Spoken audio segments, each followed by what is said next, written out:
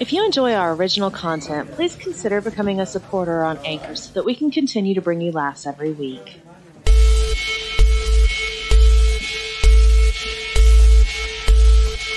The following program may contain immature situations, themes, and is intended for an adult audience. The opinions expressed here do not necessarily reflect the views of everyone else working on the show. Viewer discretion is advised.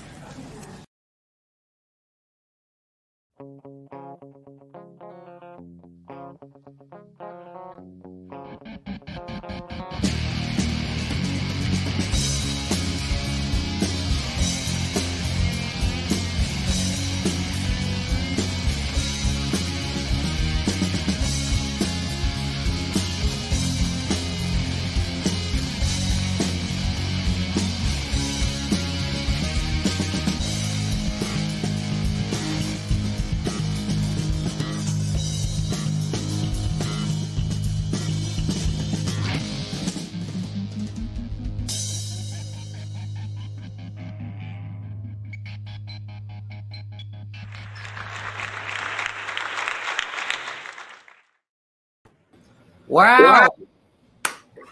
Welcome to the Danny McDermott Show. Ladies and gentlemen, this is our season finale. Season finale. I can't even believe it. Is this 39 or 40, Kevin? It'd be one of those two. We haven't even done enough research to know that on our own show. We look forward, Danny. We keep moving forward. Dude, what a year it has been. We've done 2 seasons. During COVID we were doing this. That's how we created this show. We have had so many amazing guests on the show. We just want to thank everybody who's watched the show, everybody who continues to watch, everybody who should. We actually have people who donate, which if we can run that ticker. If you guys want to donate, we sure could use your money. But we've been working our butts off, and we're going to continue to do so. But this is our season finale, and we are very grateful. I'm grateful for everybody who's helped with the show, and except for Kevin. And no, I'm kidding. Well, if they donate money, I don't have to risk a sunburn out by that exit on the highway holding that sign. Yes, Kevin sells roses on Interstate 87. Have you made much money on that, Kevin? $6 for the year? That's awesome. Yeah, hell yeah. That's fuck you money where I come from. It's I love that we're doing this finale at John Lennon's old mansion. You know what I mean? I love this. I've been out in LA for the last month and a half doing these shows. I'm very excited. Having meetings. We're going to be making some movies. I'm very excited. This show is going to be, in fact, Kevin, I don't know if I told you about this, but my friend who's doing a show, Surviving Sunset, a movie that's going to be released next year, may feature footage from our show because we interviewed him on the show. Nice. Isn't that cool? I thought you were going to ask me to play Norma Desmond. No, you play that every day, Kevin. We didn't need lines, Danny. We had faces. I just want to thank everybody who's been on the show. I can't even believe we've had people from Cobra Kai. We've had people from the Sopranos. We've had people from Whose Line Is It Anyway? Greg Proops, Robert Finaro. We've had writers from the Ferguson Show, John Reynolds, Eddie best-selling, Eddie Brill. Eddie Brill from the Letterman Show. And a guy from Exit 9 on I-87. We had that too. Brian Panowich from best-selling author. Eddie Burke from the Improv. Who else? Al Ducharme from Two Dicks, which is a detectives. Just to be clear on that. Jason Hawkins was our first guest, wasn't he? Yes. We also had Mary Kennedy, Genevieve Ledoux. We've had legendary Rick Shapiro. Rick Shapiro. Corey Kahaney, Mary Kennedy, Scott Krinsky from Chuck, Perry Kurtz, who I love dearly, Carrie Louise, David Lockhart, Ben Morrison, Henry Phillips. I mean, Deepak, Kayla Ray. It's Ron Thomas from Cotter. Tom Cotter. How could you forget Tom Cotter? I mean, we can't mention everybody, but you know what? Let's do this as a thank you to everyone who's been on the show. Let's show the thank you video that Susanna, our producer, has worked up for us. Let's do that. Like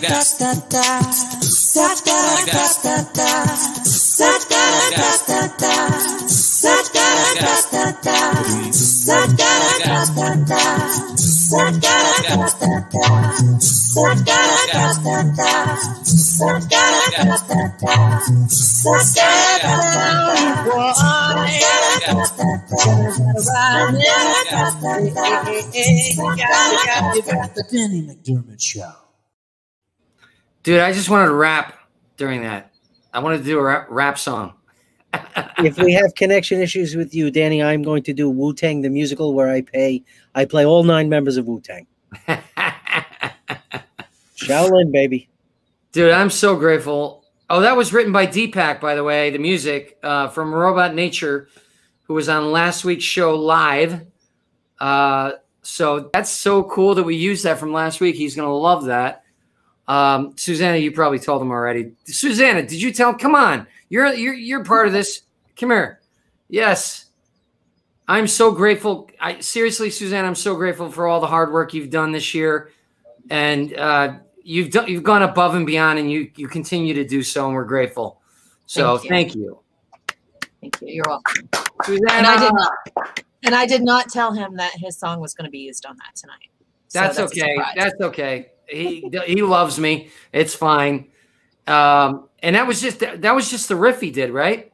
That was. He completely riffed that. So that was so cool. So Susanna, why don't you tell people what you're working on? So tonight is a season finale of No Cover with Nancy Hills. It is on Comcast Channel 27 in Albuquerque, but it's also premiering at 8:30 on YouTube and Facebook. So if you want to check that out, No Cover with Nancy Hills, 8:30. There you go. Thanks.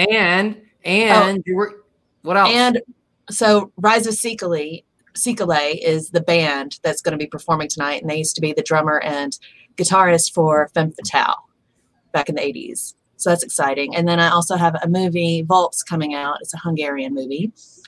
Wave Films is putting it out, and that should be out by Halloween. And you wrote it? Yes, I wrote the screenplay. And Sandy Johnson, who is also on our show, she was a surprise guest. She is on that movie. She makes a cameo. Now, Susanna, why don't you tell everybody how did you get into screenwriting and entertainment? Because you worked for HP, right? I did. I was a business analyst, and I met up with Angela. Angela worked with me. Angela Joseph worked with me at HP, and she started your show. And wow, wait. She started your show with you, I guess. I was going to say, right? So yeah, she talked you into it. And no, it was a good decision. I definitely got to thank her for pushing me to do the show for sure. So then you met her, and then how did you get into screenwriting? So she just posted that she needed she was producing a movie, and I was like, oh, that's so cool. Let me know if I could help. She said, do you want to write the screenplay? And you had never written a screenplay before? No, never. But, well, I had in high school, high school drama. Okay. I lettered in drama. I'm in the International Thespian Society. So I know a little bit. I could write a little bit. So, yeah, it should be out by Halloween. I'm excited for it. I'm very excited for you as well. Don't you have another screenplay you've been working on too? I can't talk about that one yet. Okay. This is the finale, so we're going to have a little bit of a hiatus. Do you have anything you're working on during the hiatus? Actually, I do. I have this new show called Junkyard Brewery, and there's a teaser on my YouTube page that you can watch it. And it's kind of Breaking Bad / Fast and the Furious kind of thing. And awesome. That's coming soon. Well, let me tell you about my exciting news. What's up? I am going to get a pair of pants, and I'm debating between tan and navy. And if people donate enough money, I'll get both. I don't even care. That sounds great, Kevin. Please donate for Kevin's pants. I'm leaning towards the navy, just to be clear. Please donate for Kevin's pants. If you have any comments as to what kind of pants Kevin should wear, please put them in the comments, and maybe we can guide him, because his fashion sense is worse than mine. Chinos. I'll create a poll. How about that? That's a good idea. Let's create a poll for Kevin's. That didn't sound right at all. Let's create a poll for Kevin's pants. That's funny. You give me a pole to dance on, and I bet you I could get a couple of shirts too. Please don't. I don't think anybody wants to see you pole dance, Kevin. No offense. You know what? There's probably not a big market for it, Danny, but don't you kid yourself. I think there's like no market, Kevin. There is nothing out there that has no market. Nothing. You're right. You could probably get famous that way. I'm probably totally off base. So if you want to see Kevin Fitzgerald pole dance, please put it in the comments and donate, and we will start his pole dancing lessons within the next 3 weeks. Hey, if anybody donates $2,000 plus airfare, they can get a lap joke. There you A go. lap joke. All right. We got to get this show moving. I'm very excited for our first guest tonight. I've been friends with this guy a long time. I met him when I was at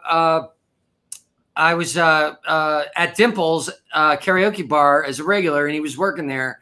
And then we became friends, and he started making these movies. I went to his premieres and stuff, and he's just a badass, and he makes things happen, and he works harder than almost anybody I've ever known in my life.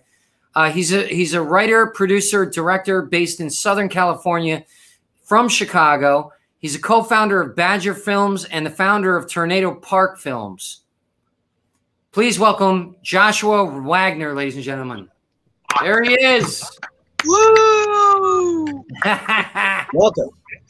What's up? What's up? Thank you for being on the show, man. Thank you for putting me on the finale. What am I doing on the finale?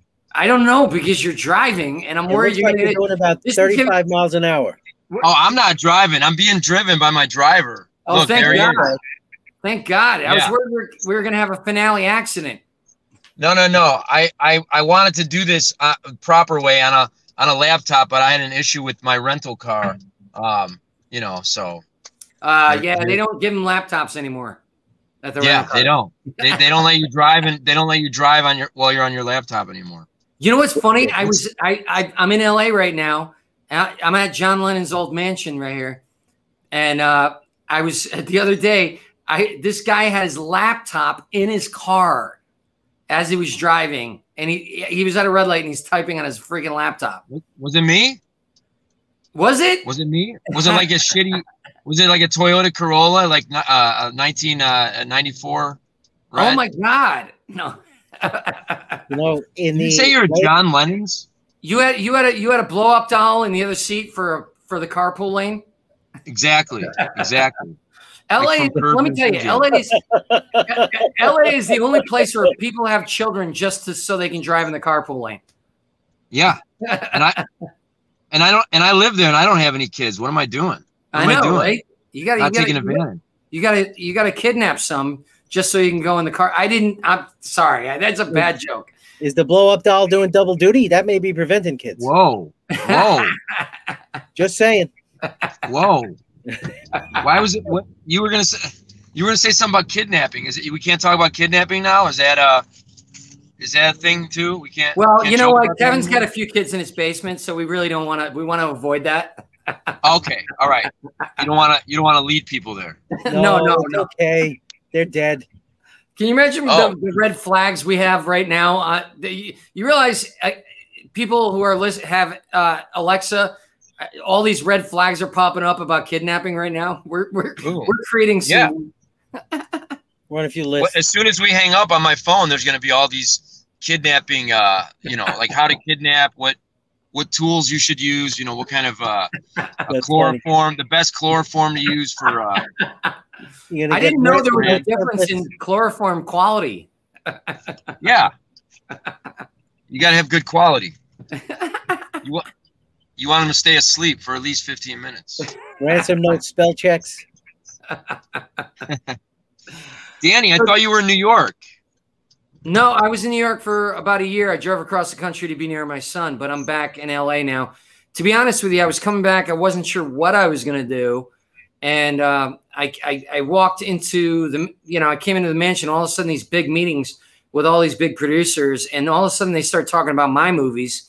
And so it looks like we're going to be doing some stuff. So I didn't expect everything to blow up like this, but now I gotta go home and drive my car back across the country to make sure I'm facilitating these relationships with these producers. So it's awesome. Yep. Yeah, I mean, I think everybody. Yeah, I mean, I think you got to strike right now because there's going to be a thirst for content. So now it's a good ironically, for 3.5 years. I was trying to make this movie with, we had John Leguizamo attached, we had John Cusack attached, and Thomas Jane, and at one point, John Hawkes. And, and then COVID happened, and, we were supposed to shoot that in New Jersey. But then COVID happened, and then all of a sudden, we wrote this script that was going to be, I guess, COVID friendly in a way to where there was less crew, less actors. And we did that because I guess, the time, ironically, it's like that happened, that came together quickly. And also, but, the pain was that we had to have a COVID compliance officer. Everybody had to get their test every 2 or 3 days, so as if filmmaking, couldn't get any harder. It did. But at the same time, now people are looking for content. So I take those meetings if I were you, and I take them fast. Dude, I'm having them every day, man. It's crazy. Yeah. It's crazy. So let's talk before we get into what you're doing now. Let's talk about Dimples. Dimples. Can we talk about Dimples? Yeah, I love talking about Dimples. Have you talked to Sal? Sal is, for those of you who don't know, the owner and creator of Dimples, a legendary. It was the first karaoke bar in this country, right? Yeah. Well, yeah. That's its claim to fame. I think 1983 or 85 and 83, I think. Now you back before you were making movies, you're a bartender there, and I was still making movies. I just, had to make money. Right. I shouldn't have said it that way. You're absolutely right. Sometimes those things are not exclusive. No, you know what's crazy? I've worked in telemarketing companies for 20 years now, and I'm sometimes sitting there with celebrities next to me. I'm like, what is going on with your career? They're like, no, this is what I do between movies. Oh, were you working with them?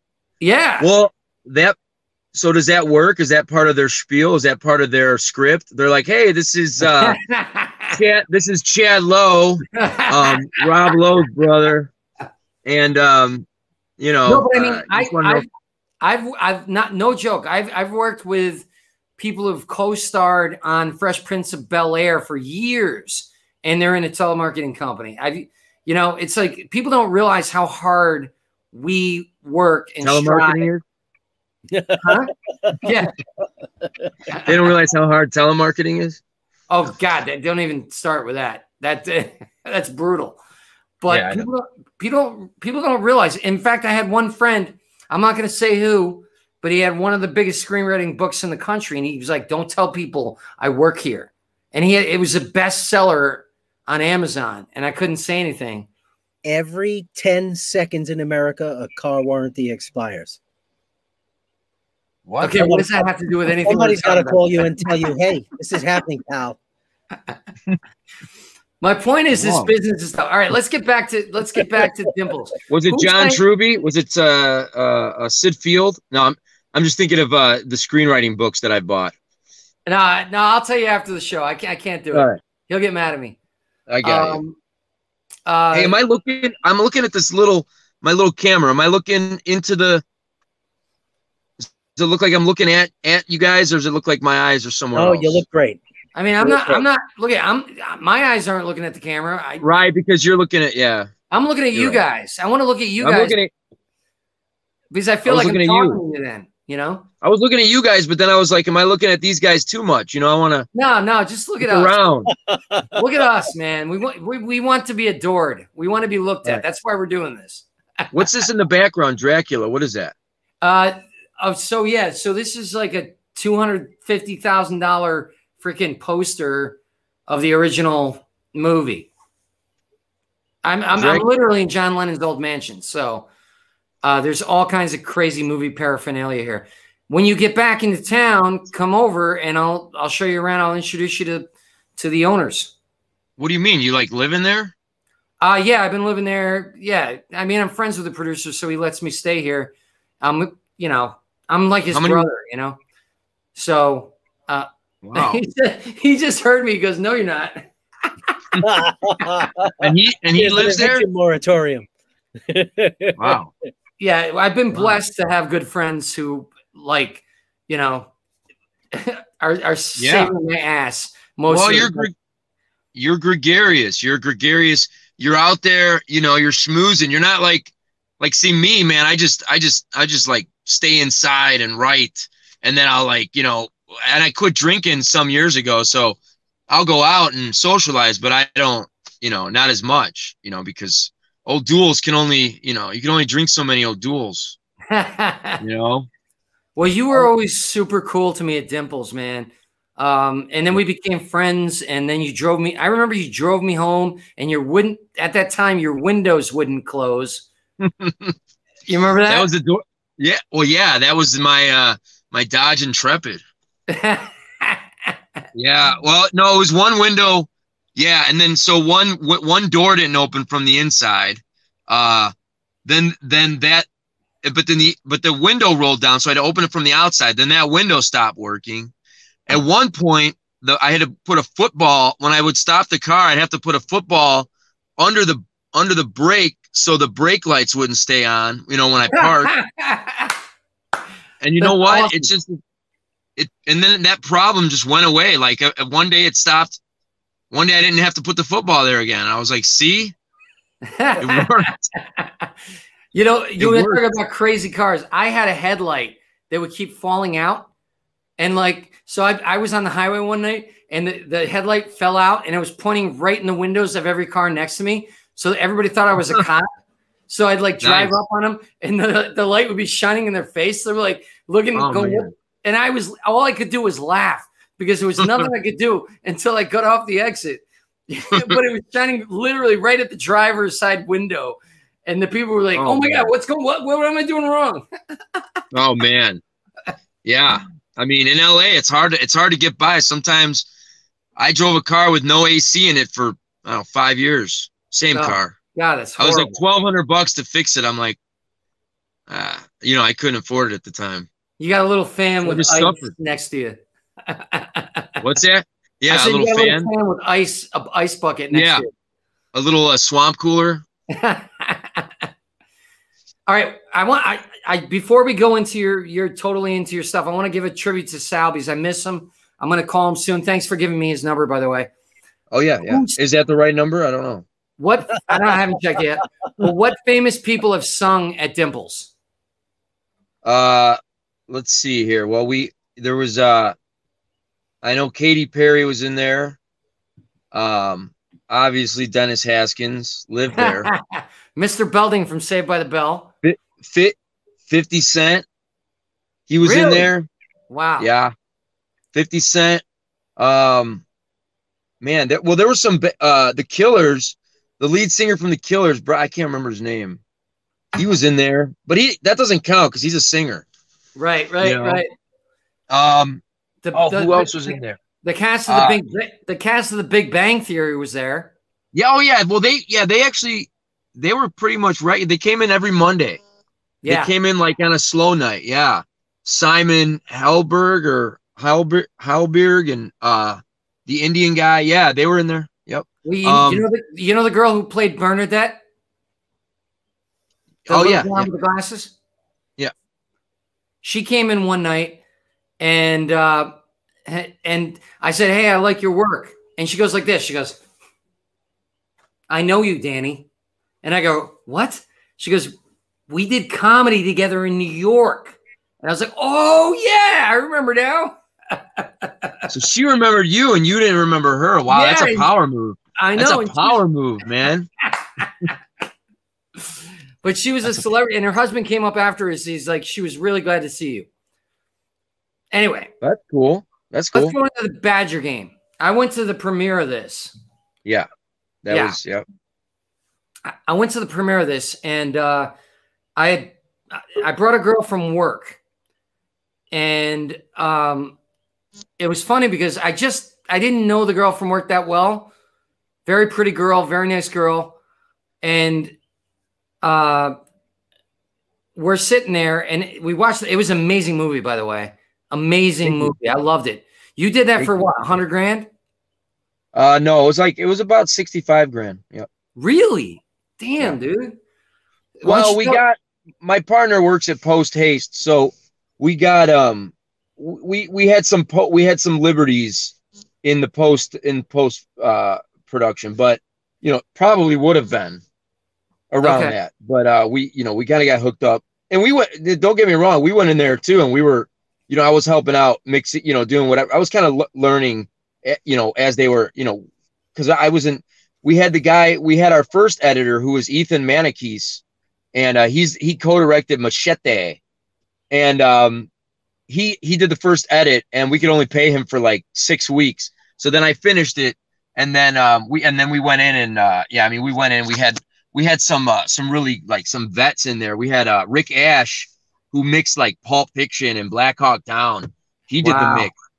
And I was like so impressed by him. That's all I wanted to put on our poster. I wanted to put from the guy who mixed Black Hawk Down. From the editor who directed Machete. No, from the editor who co-directed Machete comes. I mean, because you see those names, right? You see Pulp Fiction, Black Hawk Down, Machete. Yeah. Well, I was veto. That my vote was, I was outvoted on that. What's funny about that night? That girl that I was hanging out with, as we were walking out of the party, you had a party at this bar. Yeah. One of the lead girls looked at me and said, "You have great eyebrows." And so I flirted with her for a second, and that girl never would date me again after that. Who said you had great eyebrows? The girl that I even told you I wanted to meet her. I forgot her name. Oh, and one of the actresses? Yeah. Yeah. Oh, you see, I thought the story was going somewhere else. I thought you were going to say you took this girl to see Badger Game, and it got her so turned on that, like, it was such a good movie. You're like, wow, man, the last movie that a friend made that my date took me to was terrible. We had to pretend we liked it, and and that was a turnoff. No, dude, look it. I've been to a lot of movies premieres that were freaking horrible, dude. I'm not gonna lie. Like most of them were horrible. Were you gonna name one? Nope, not doing it. Nope, bad habit. Don't ever talk badly about anybody's movie or anybody. I know. They know who they are. Anyway, yours. They know who they are. Yours was great. No joke. I was really impressed. The girl that I brought was impressed. And it was a great movie. Now you're great. I wish we would have gotten some bigger festivals. The one thing when I make a movie is, and this is honest to God, the objective is to make a movie that your friends don't have to pretend they liked. Right. That's uncomfortable, when you gotta dude, I've walked out right during the credits sometimes because I don't want to look my friend in the eye. Yeah. You know what I mean? Yeah. Yeah, I know. I think we've all done it. But I stayed. I was excited. I couldn't wait to talk to you. It was. Yeah, you were probably first. I think you talked to me as we were walking up. Who, by the way, my partner, the co-director, he said, we're not going to say anything at the end of the movie because we're running late. We want to get to the after party. No, we're not going to say anything. So I'm like, all right. We went up there. We go on stage, and he has this whole speech. He thanked everybody. He had a whole speech written. I'm like, I thought we weren't saying anything. And so, you know, I forgot to thank Kim, my girlfriend. No way. She got upset. Yeah. Oh my God. And we filmed at her house, and she was on the crew. And like, we forgot today, but she just worked on this one. She worked on, she did like 20 jobs on this one, Turning Point. So let's talk about that. Let's talk about this movie. I love that segue. I'm pretty good. Huh? DJ Turning Point. I've hung out with DJ several times. He's a great guy. He used to hang out at the Oaks Tavern. I used to sing karaoke there. He still hangs there. Does he? I just got back. Well, now that it's open again, yeah. Yeah. I gotta say hi to him again. But I love him. He's such a sweet guy, and he's a great actor. Yeah, he's good, and he was one of the easiest to. He was pretty easy, man. He was easy to direct. You know, he didn't. He had some ideas and stuff, but sometimes, you know, sometimes bigger actors, people that have been around the business a while, they're a little harder to direct, especially when they know you haven't. I've done a handful of projects, but like, you know, I haven't worked with many big actors, so he was easy. He was good. He was a delight. Can we put up the artwork for that movie for Turning Point? Do we have that? Probably not. Oh no, that's there's no artwork yet because I'm literally editing it at home. Like when I came home, I brought my drives. I'm editing it while I'm here. Oh, okay. All right. We don't have anything yet. What stage are you in with that movie right now? We just wrapped at the end of May.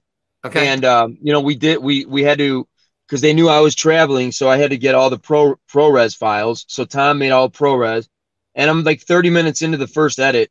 But we have a deadline, man. We have a serious deadline. We have to have it finished by like August, because it's gonna be, I believe it's gonna be Lionsgate, so they want to have it released in October. So there's no break. There's no like, we had to go right from shooting right to editing.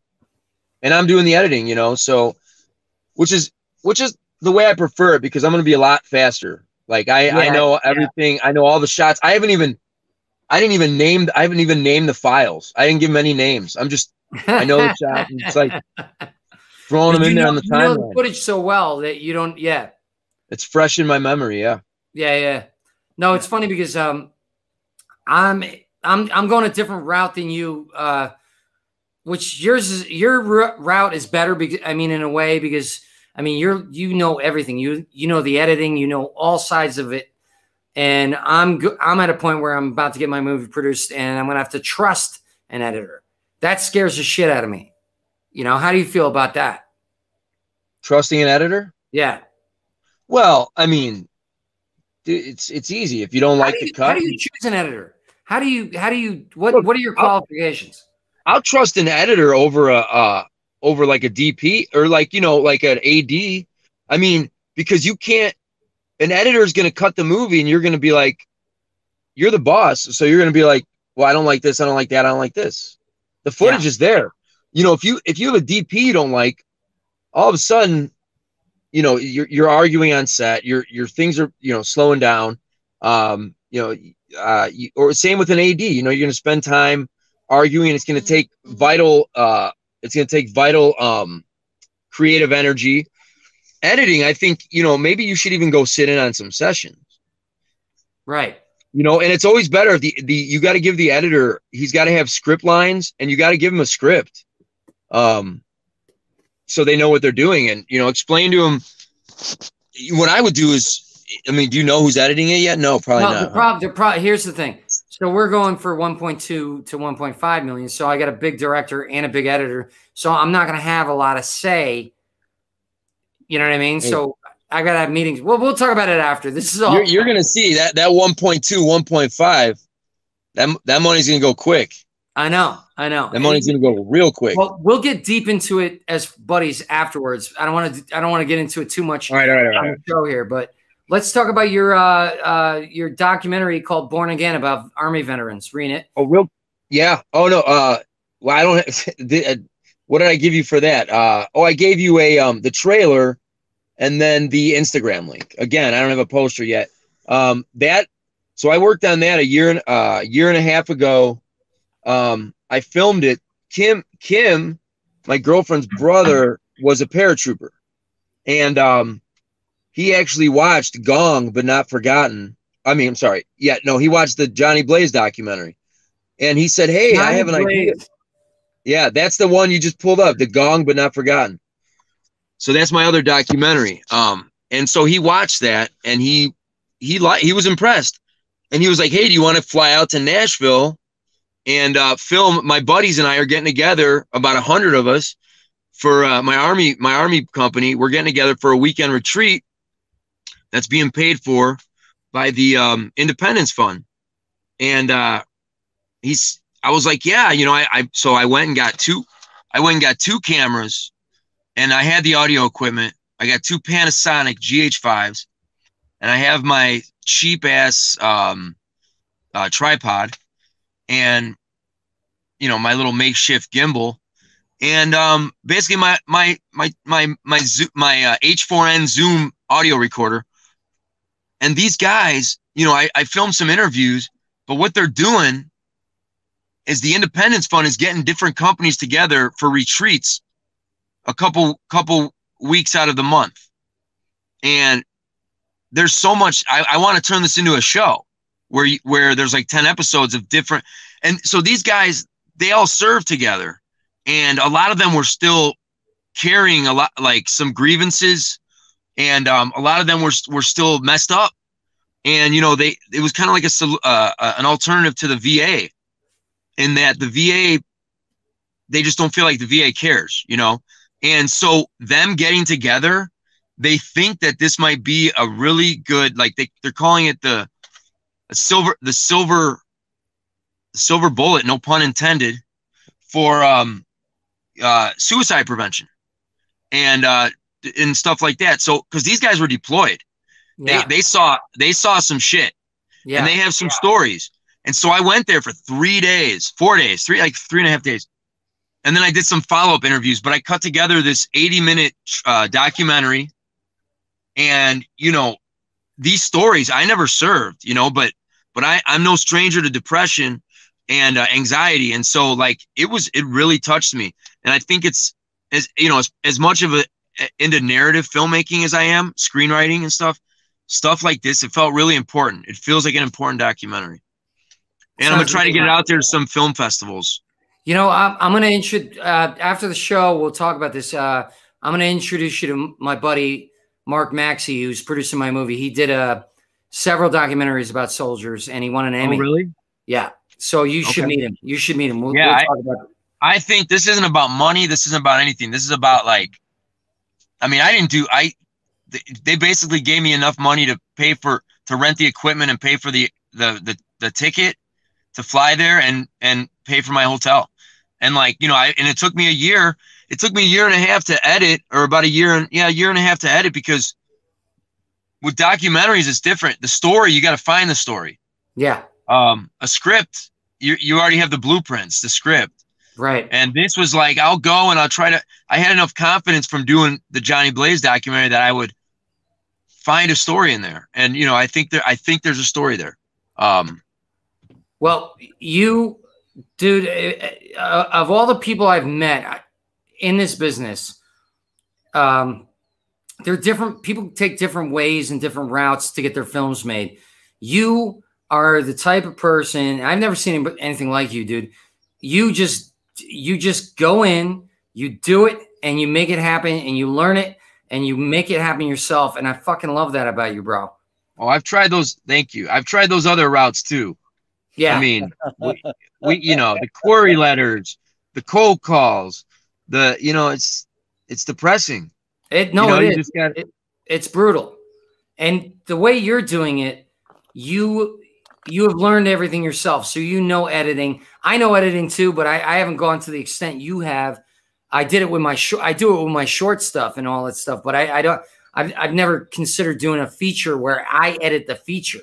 I mean, I would love to be in the room with the editor, because I know, here's the thing. I feel like an editor, they need to be funny, even if it's a drama, because they know timing. You know what I mean? You know timing. You're an artist. A lot of people don't know timing.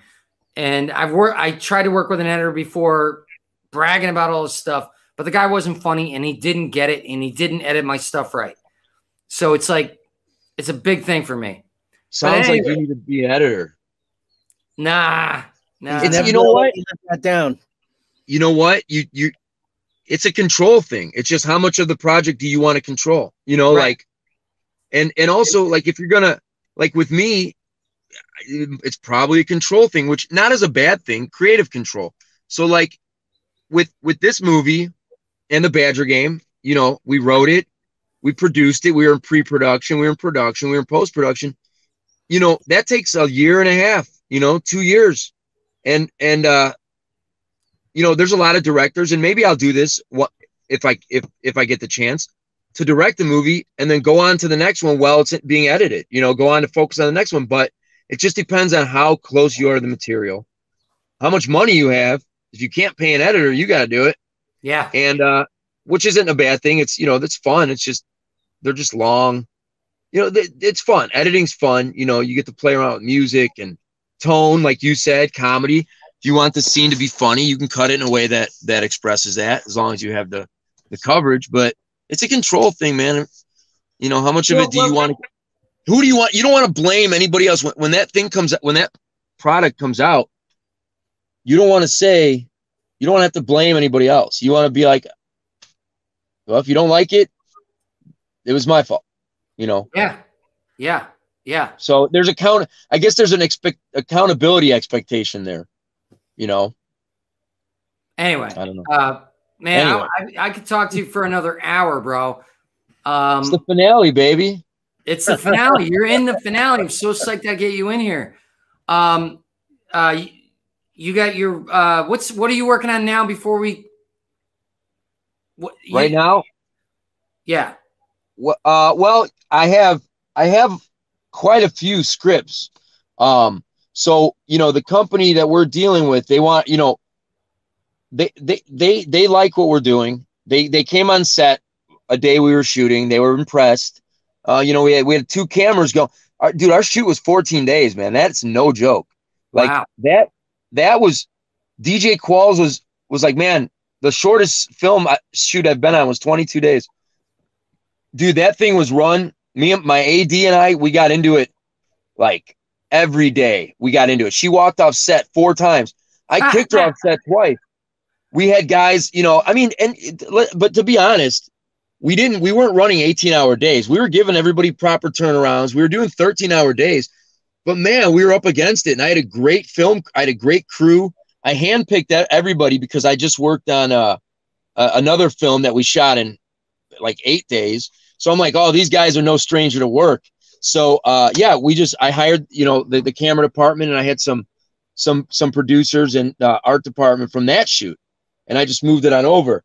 But man, it was hectic. So why did I say that? Well, okay. So the question was, what am I doing next? Well, I got a couple projects. So the company that, I know what I was saying. They came to set. They were impressed. So strike while the iron's hot. You know, we have them wanting to make projects. So I've already given them 2 scripts. We'll see which one, you know, sticks. Other than that, I'll be at, huh? Where can people find you, support you, follow you? You know, you probably gathered from me sharing my stuff on Instagram. I don't have that. I'm never on Instagram. So like, you know, I'm gonna Tornado Park Films is gonna be. I'm gonna start a website. I just started that for the documentary. But you know, just okay. People can start watching the Badger Game and Gone but Not Forgotten. That's on those are on Amazon. And then, you know, these 2 movies are coming out, the documentary and The Turning Point and Borne Again. And I don't know, man, just go, you know, take the time out to watch, you know, write a good review on IMDb, you know, or Amazon after you watch a movie, or, you know, anything like that. I don't know. I mean, just support me, support.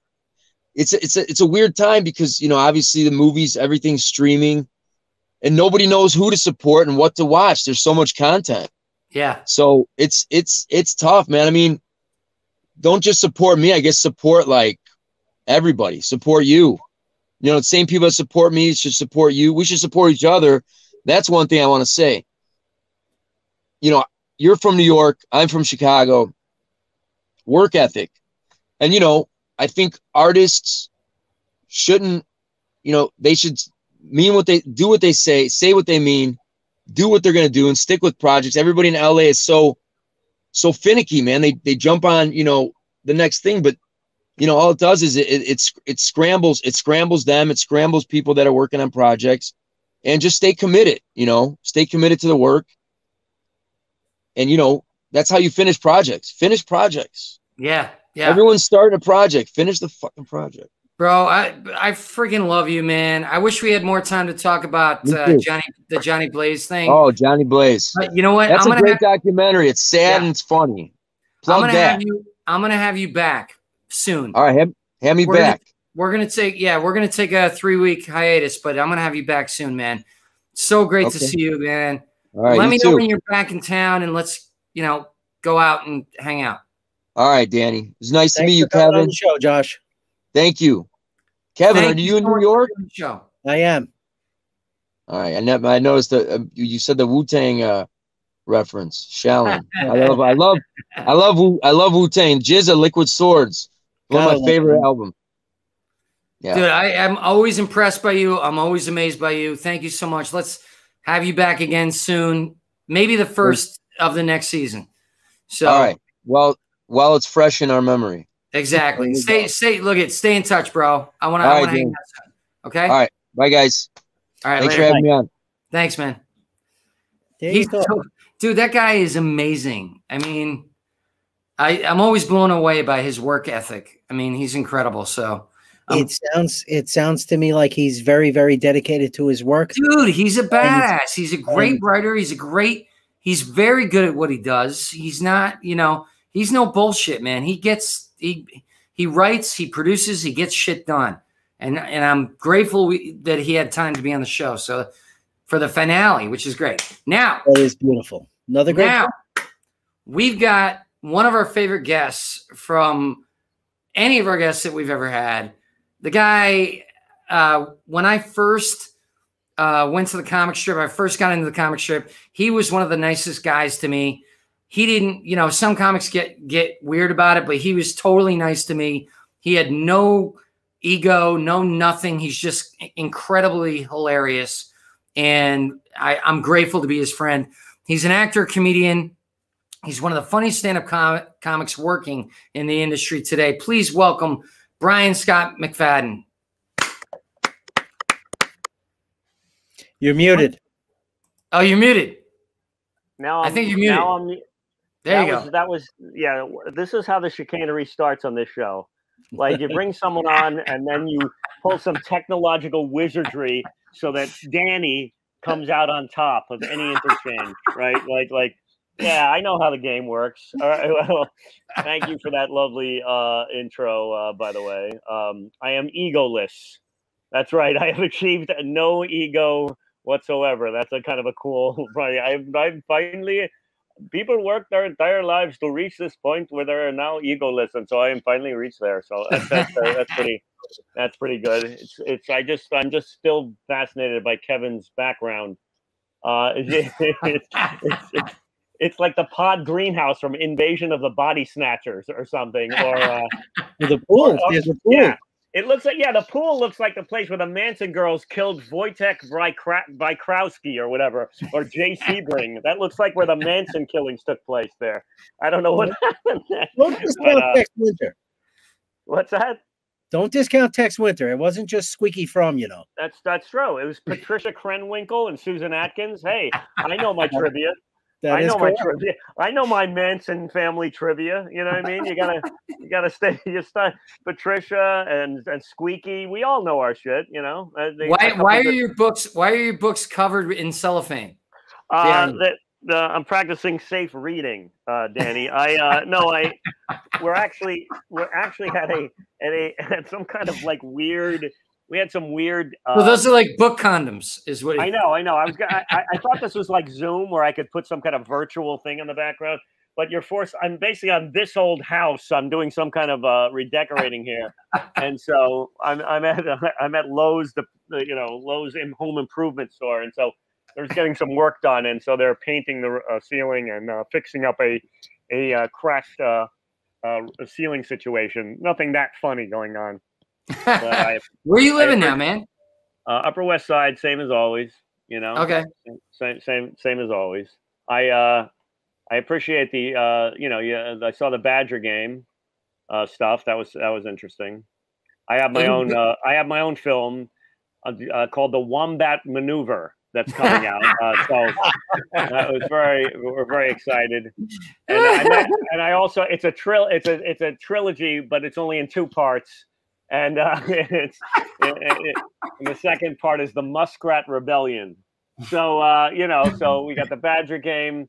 Then we can do the Wombat Maneuver, the Muskrat. Right? Just get him back on the show and ask him if we can. I can be a part of that. Get Josh back here.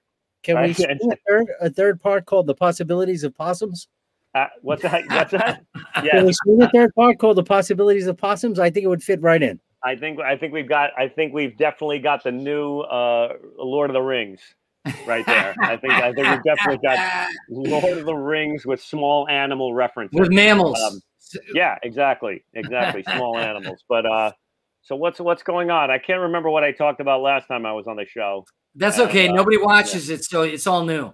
That's good. So it's a win-win for everybody. That's a good way to look at it. No one watches our show, so nothing matters. Okay. Welcome to the nihilism hour. Okay. It's existentialism at the very mountaintop. Yeah, absolutely. It's fatalism. Let's just kill ourselves right now, right here on the air. It'll be an awesome story to tell our the kids that we don't have. But seriously.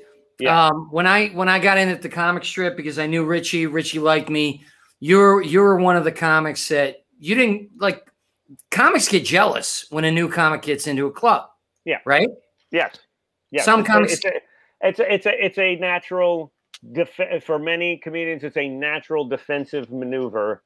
It's a defense mechanism of living in abject terror. Right. That comedians do, that we basically do on a daily, that is the hell that is our every momentary moment alive existence. Yes, that someone will come around and take our spots from us, So yes. But you didn't care. You were nice to me from the very get-go. And that's what I know. That's the kind of shit that's really hurt my career. I gotta say that right now. It's really put a kibosh on a lot of my upward mobility. People go, hey, Brian, why are you not ahead? Because I don't have the ruthless, sociopathic, thing that because I actually have a heart and a soul, and I care about people, and that is not going to get you very far in this industry. You know what I mean? It's just that. You know what? That's exactly the opposite. It will get you far. It will get you far. Eventually, it does. Yes. Yeah, because I mean, seriously, dude. The only reason that I'm getting stuff done. We'll catch up. I can't really talk about it now, but we'll talk about it. But the only reason, no, I mean I can't though. You can't talk about it now.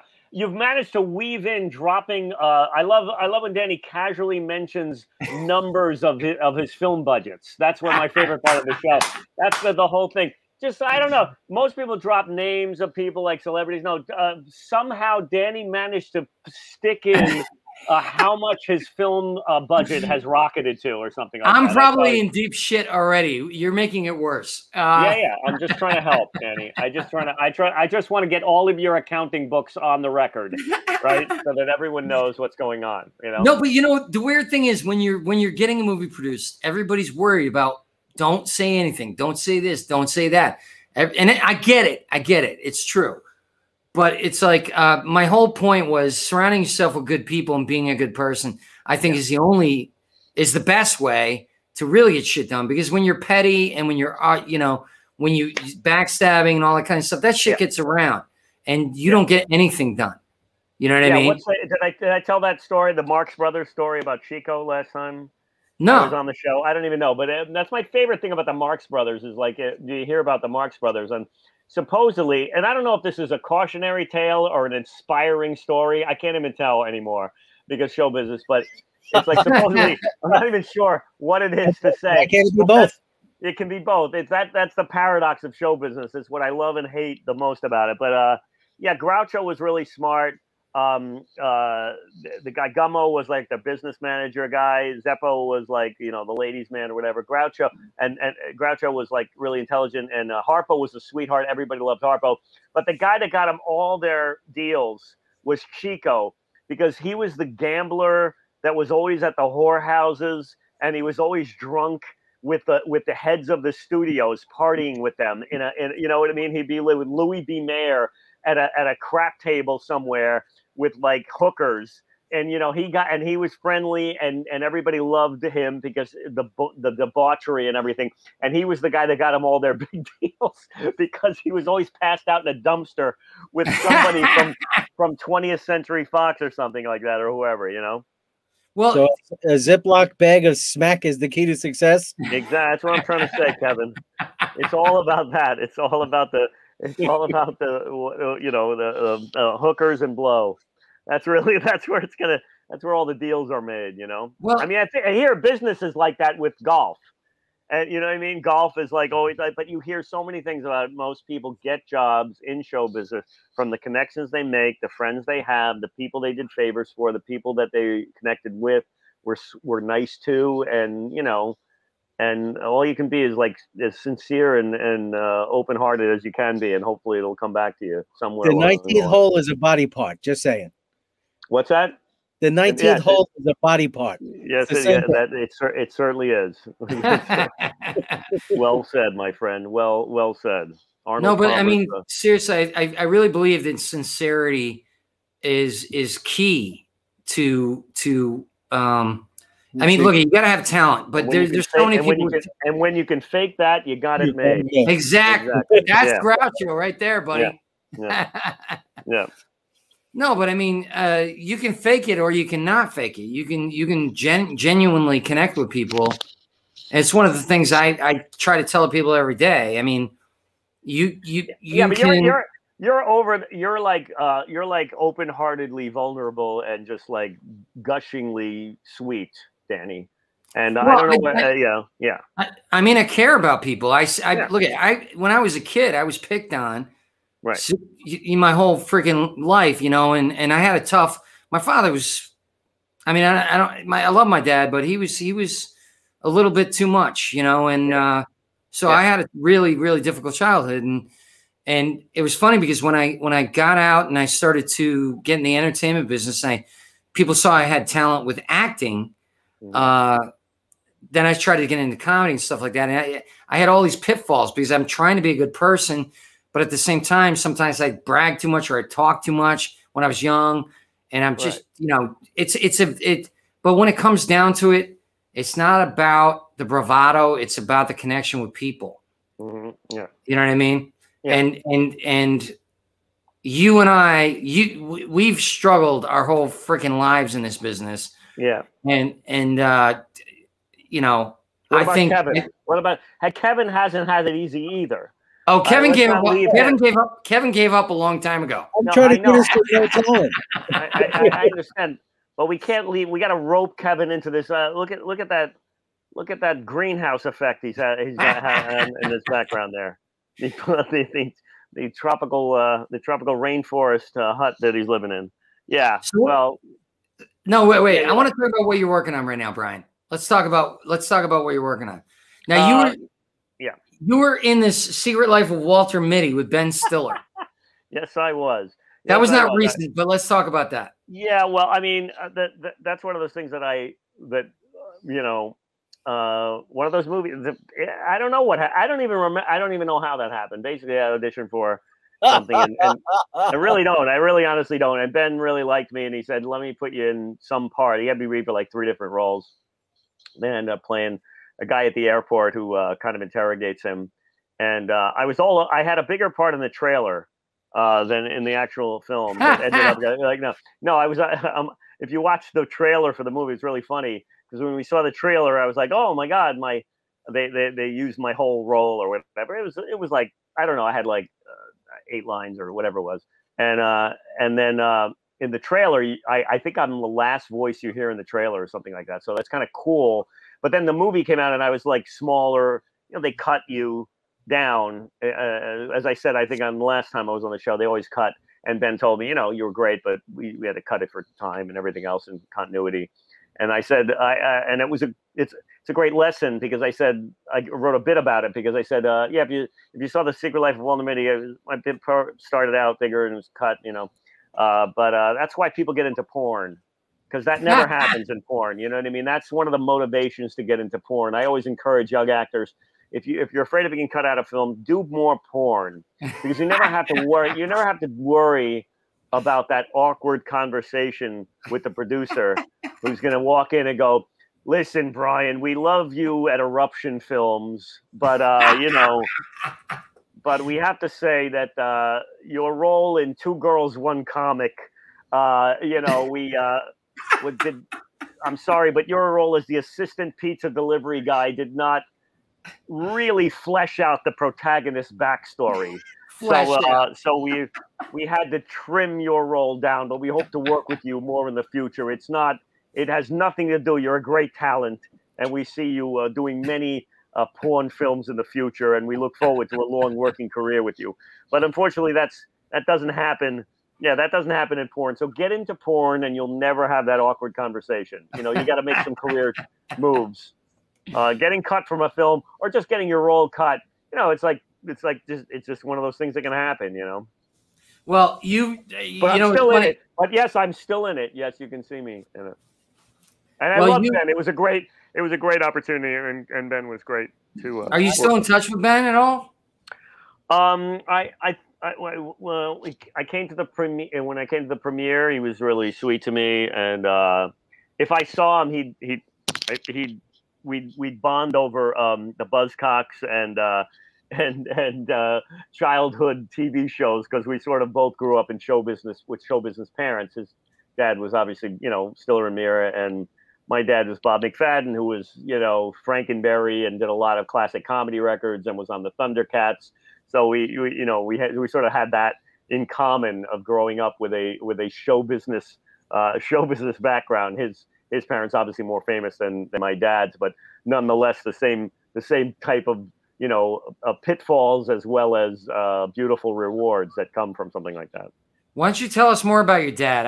I've always been fascinated. You loved your dad, and you talk about him. You post about him. I'd love to hear more about him. Every comic has. Every male comic probably has daddy issues. And my dad was this brilliant voice actor. He could do any voice in the world, and he was so good at it. And I would stand and watch him in awe. And as much as he probably, my father was one of those people that wanted to be a good dad, that didn't really know how to do that. He was just sort of but he had the eagerness to do that. But my father would sort of act the part of the dad that he wanted to be. What are you doing there, son? He would do stuff that he saw on TV that would work. You know what I mean? You want me to teach you how to ride that bike, Brian? But he'd get really nervous and flustered if it didn't go well, because he was a perfectionist about everything, including being a dad. And so we had that relationship, that strained kind of relationship that guys have with their father. Your father's this mythical, unknowable, behind a glass case kind of vision that you have. And I just idolized and adored my dad. And I got some great gifts from him, and was wounded by him because he was a performer. And those people like that have, narcissistic wounds. My father was a big show off. He was like the star of the room, and when I would do stuff, he couldn't help but notice that I was good, and he would be sort of grudgingly complimentary. This is stuff I've talked about in therapy incessantly, so this is nothing new, Yeah. And it was stuff that wounded me as well as made me better. Like I never would have been as good at what I do as I would have been if it hadn't been for my dad, because he set a standard. He also taught me so many things about show business and just how to do voices, and just my father was such a great laugher. If you got him laughing, it was like the greatest thing in the world. And so we always knew the sweet spot. And I could always make my father laugh with certain things that I could do, and other things he just wouldn't. You know, I remember, and you know that moment where you want your dad to laugh at something, and then they say something negative or critical, and it just breaks your heart as a child. Yep. You know, like I think I told my father, I think I did a Woody Allen impression for my dad, and I did it's kind of something you probably not politically correct, but I was young, and it was back then it was fine. Yeah, exactly. It's like I think it was something about Woody Allen and Soon Yi or something. I can't remember the joke. Well, I wasn't that young, but it was like, you know, I've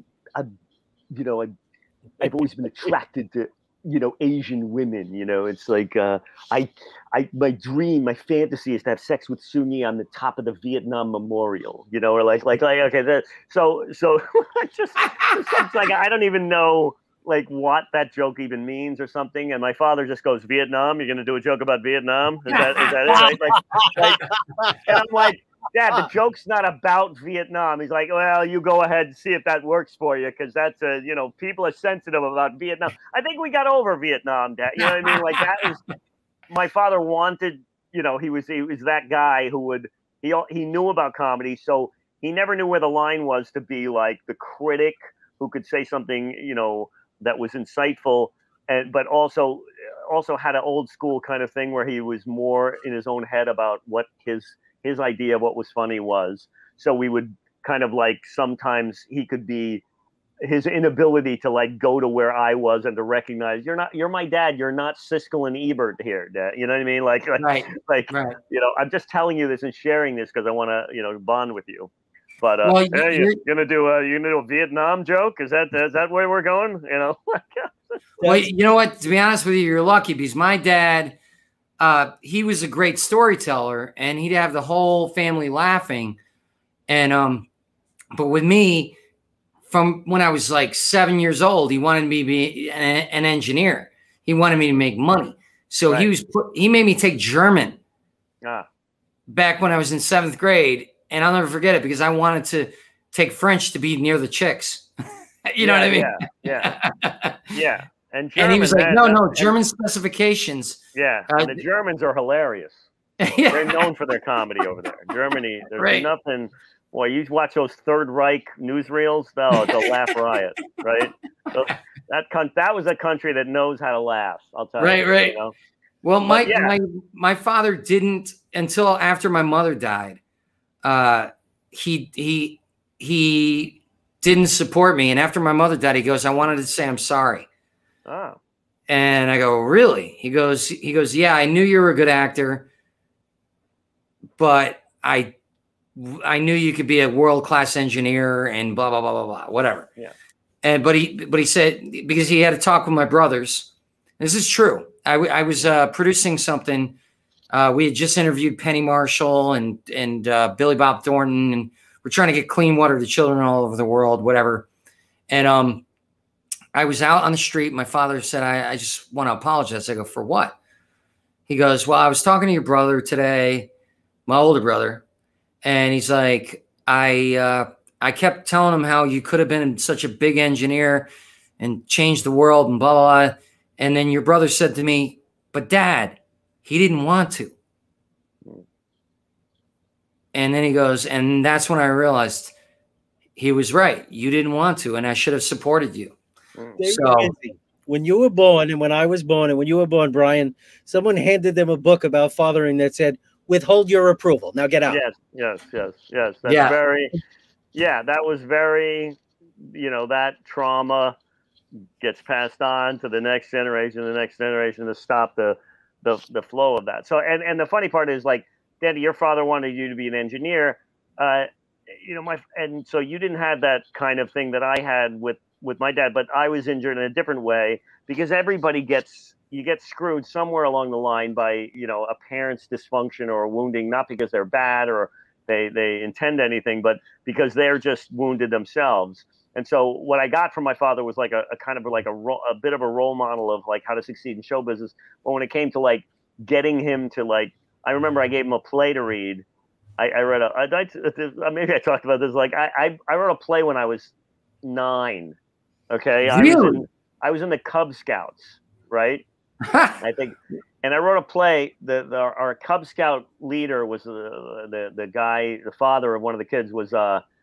Kennelly, and I wrote a play called "The Plot to Murder Mr. Kennelly," right, which was like about a bunch of Cub Scouts who look really innocent, and they decide to bump off their scout leader, the scoutmaster guy, and so there's like this Cub Scout meeting. They all have their little hats and the uniforms, and they're going, let's make popsicles, and you know what I mean. And then the adults leave, and then they pull down a big like chart, and then they have this murder. They take off their hats, and they're this like really ruthless, Machiavellian murder plot thing. And I was 9 years old, and there's a thing I still remember it to this day. Wait! You were 9 years old and you wrote a murder.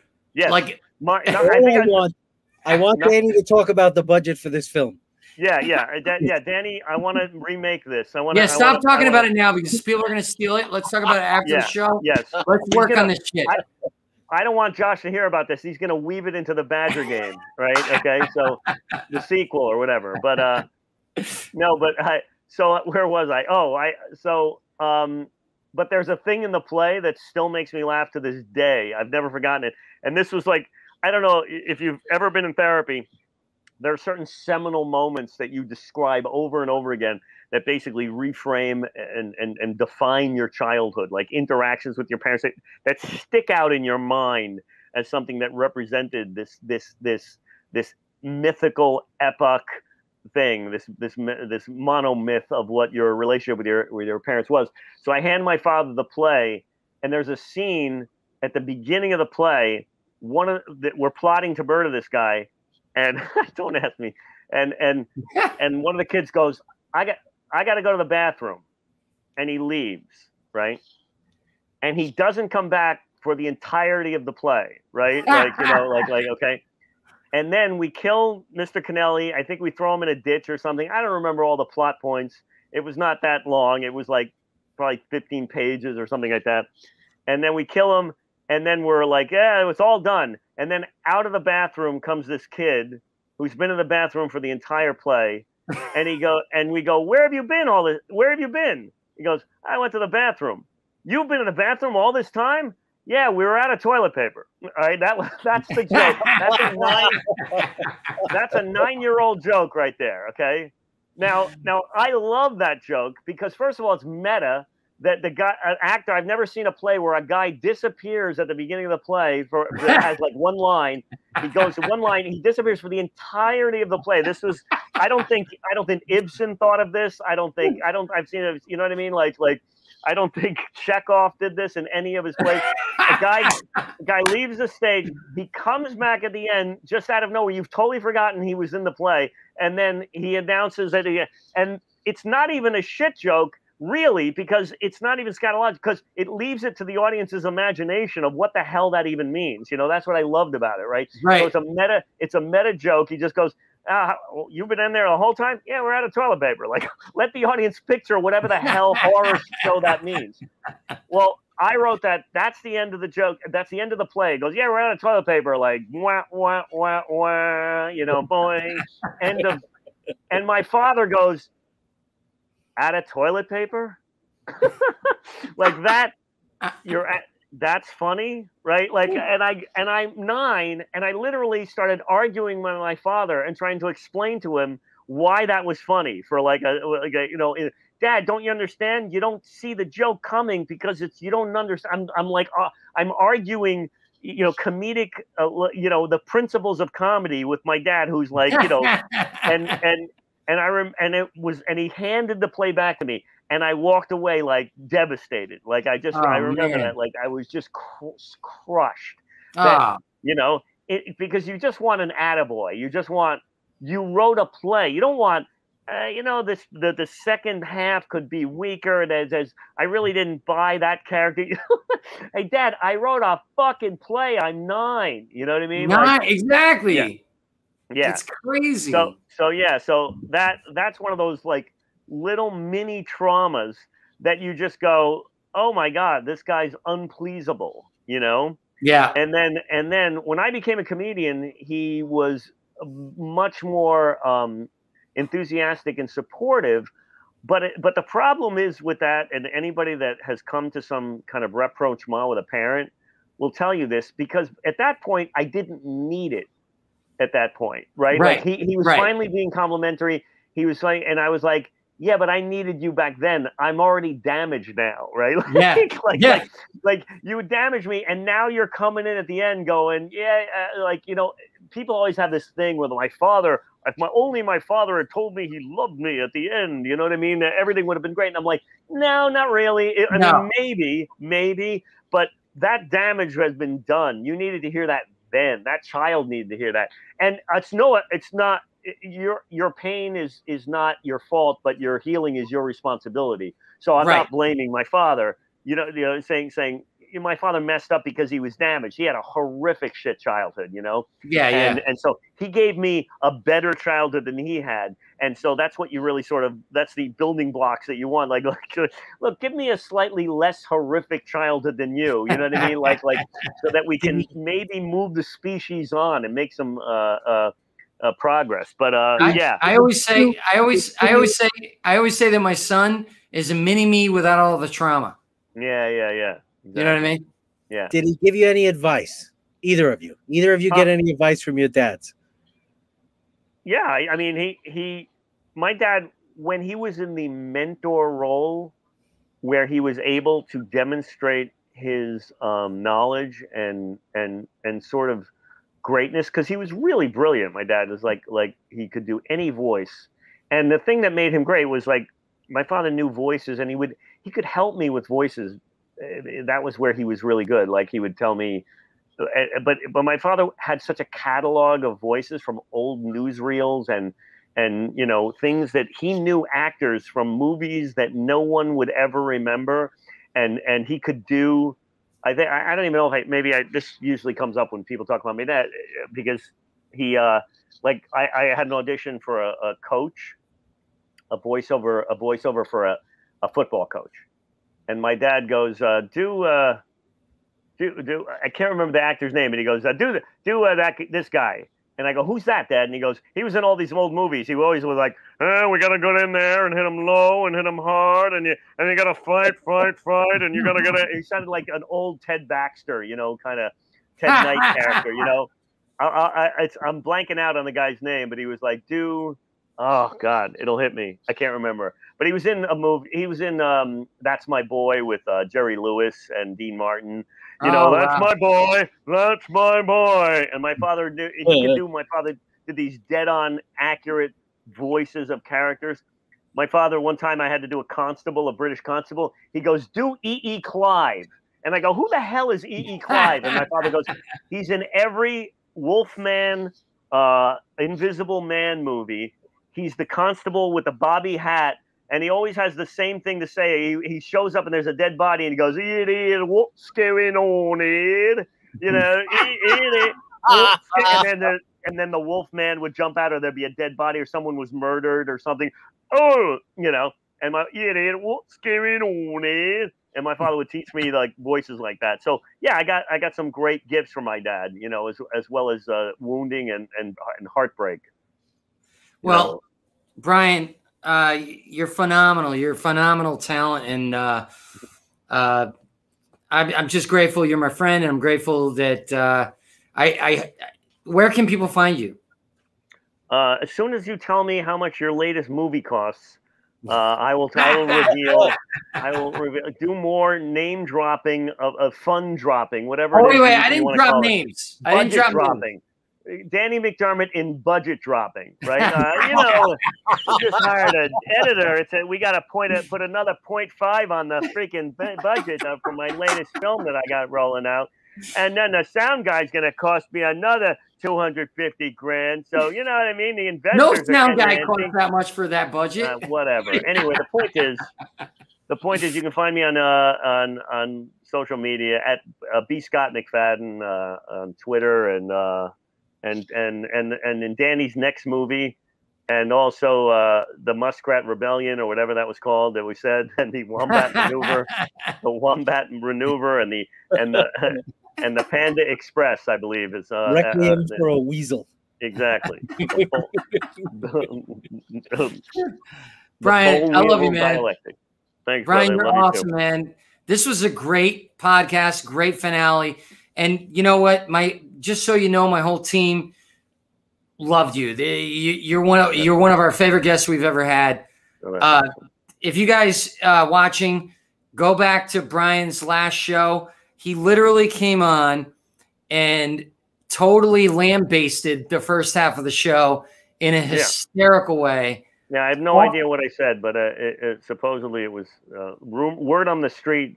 The rumor mill says it was called light and brilliantly amusing by some critics, I think, or something like that. Right? Run the ticker, Susanna. You guys got to support us. Please check out Brian. Check out all our shows. This is our finale. Brian, I'm grateful. I pushed you. I know I pushed you so hard to be on the show, but I'm grateful that you did it. What Women Want. Tell people about that before we go. I'm not even sure if that's still available. It's like a Bob Dylan out of print record. I think it's like I have to look into that. I haven't been paying much attention. I've been like kind of doing construction here, as you can see. Where can people get your newest stuff then? My newest stuff is on this show. Just tape this over and over again. Where can they find out what color paint you've chosen? Yeah,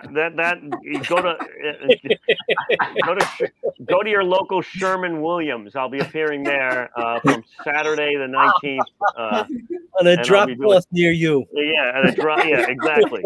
At a drop cloth near you. That's perfect. On that note. Thank you, Brian. Thank you. Guys. Let's roll those credits. Boom. Thank you, guys.